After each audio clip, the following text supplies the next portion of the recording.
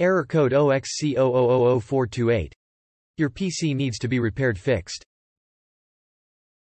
Error 0XC0000428. A Windows error code that occurs while updating an operating system or in a situation whereby Windows cannot verify the digital signature of a particular file. This error message affects Windows 7, 8, 8.1 and 10. Commonly when one receives this error message, then there is probably a 95% chance that your personal computer has registry problems.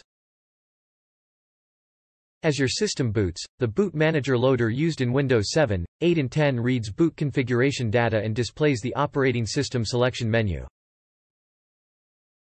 In some situations when a user installs a new version of Windows embedding it on an already existing older one, the Boot Manager entries are not updated correctly.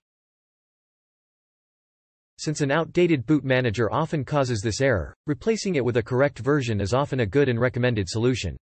Here are the steps to be followed for the Boot Manager replacement.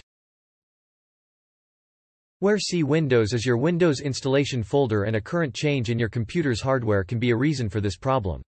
If you have recently installed new hardware, disconnect it and reboot your computer.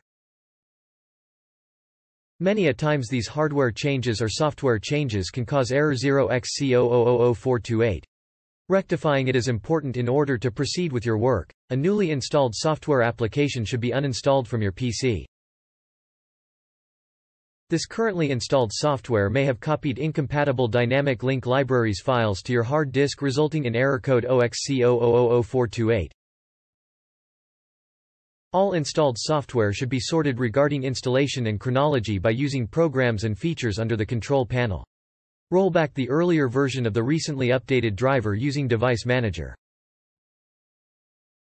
Just right-click the device you recently up-to-date and choose Rollback Driver under the Drivers tab in the Device Properties dialog box. The 0XC0000428 is a Windows error code that should be fixed as early as it is recognized, since it can lead to system